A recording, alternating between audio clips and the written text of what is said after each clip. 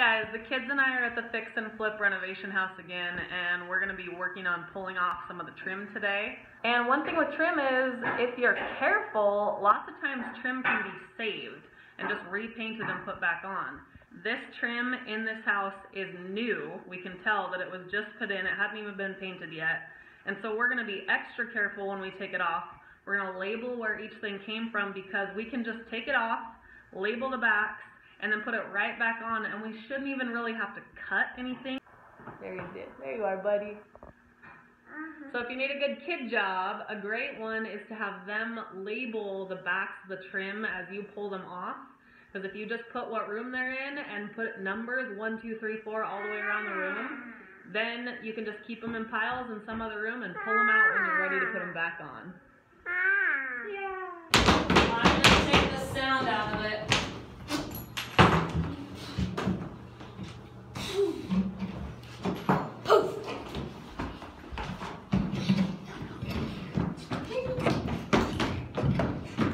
We successfully removed all the trim in this room without breaking any of it,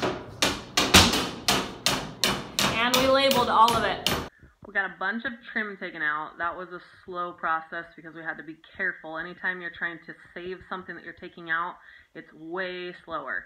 And then we've spent the last half hour cleaning everything up, taking all the junk outside, sweeping. In a renovation, there's even more cleanup than there is in a build. It's insane. The next thing that I'm doing here today is I'm going to plan out the master bathroom. We have it almost completely demoed. We just need to get the shower enclosure out. That's the last thing.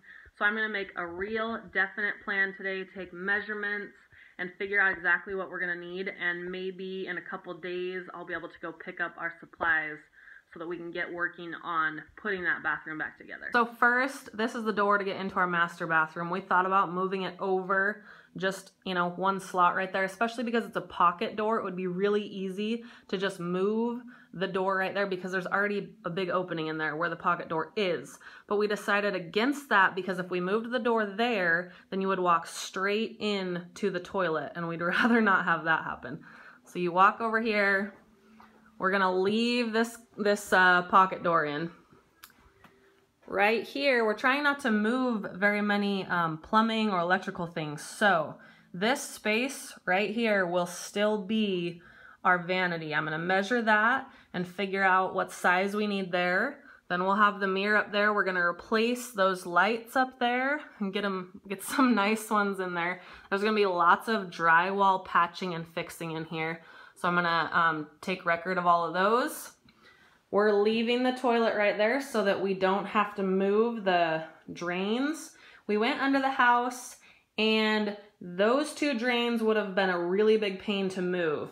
The shower, thankfully, is not gonna be an issue. It's really easy access right under the house right there. We're just gonna move the plumbing from this wall into that wall so that we can have that entire thing shower. I'm gonna measure that, and then I'm gonna price out whether we want to put a prefab base in there and then just tile the walls, or if we wanna have a tile guy come and build us our own base so that we can tile the whole thing. So the way that I'm budgeting this house is really different than when we built our own house, because with a renovation, it's really hard to know what you're gonna find once you're taking things apart. So I have a low number and a high number for each thing that we're doing in this house. So for this master bathroom, my low number is $3,000. If I can stay at or below $3,000, I'm gonna feel awesome about it, and we will be on budget to stay really low on our expenses in this house. My high number for this bathroom is $5,000. That's like the number that I have to stay below.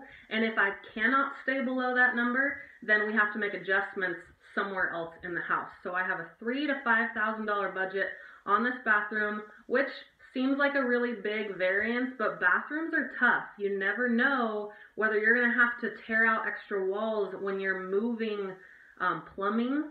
That can be a really big deal. We're hoping, this looks good so far. So I think we'll be able to stick really close to that $3,000, maybe $3,500 range. Here's the breakdown. The shower is gonna be the biggest part. I'm hoping we can do the shower whole area, including all the hardware and tile and everything that we need to in there for $1,500. I think that's a good number for our shower area. Then we've got a toilet, which you can do those for around $200. We've got a vanity, which, I mean, vanities are all over the place, but I think we can do one in this space because it's pretty small for $300 or $400. And then we've actually already got a mirror that I think will fit nicely there. I'm gonna have to measure and double check that. And then we've got, you know, a light fixture, which again, you can do cheap or you can do expensive. I guess maybe that'll be one of the last things that we figure out where we're at in our budget before we do that. We've got the drywall, which is gonna need a lot of patches, but that's not very expensive. It's just extra, you know, a lot of extra work. We've got trim around the windows, which I think we already have in this house. They left a lot of trim. The door is already installed. That's a new pocket door, so we just need to trim around the pocket door. We've got drywall on this back side of that wall too that needs put in.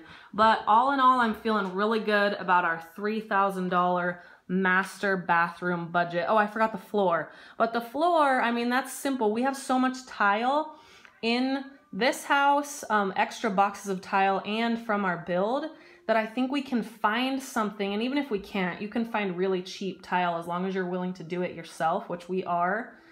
We should be able to do this floor for, maybe $100, especially because all of that is new cement board already put down. We just need to replace that piece over there and then probably do a little bit around the shower after we take that out. This is the tile that was left behind in this house that's almost all savable. So I would love to hear any of your comments on what you like and what might work in our master bathroom. A lot of it doesn't match, but plenty of it does. Hi, buddy. So I'm gonna take a really slow look at this tile and let me know what you think. We've got long and skinny here, a lot of that. Some of them are different colors, so that's a little tricky. We've got two different types of white kind of hex tile there. I really like that one. The lower ones are cleaner and in better shape. That last one was pretty bad. There's a few of these. They're kind of a gray. I hate this one, but maybe some other people might like it. There's not very much of it anyways. I also hate that one. Then there's quite a bit of this good looking brown. It's pretty plain, but it's nice. Yep, just a second, buddy. And we've got all different sizes of this like shiny, I don't know if it's all called subway tile, but there's big ones. These are more than 12 inches. There's small ones and there's medium-sized ones, a whole bunch of them. All of those stacks are white, different size subway tiles. Then we've got this kind of plain brown, just 12 by 12 square. We've got, that's just a dirty one back there.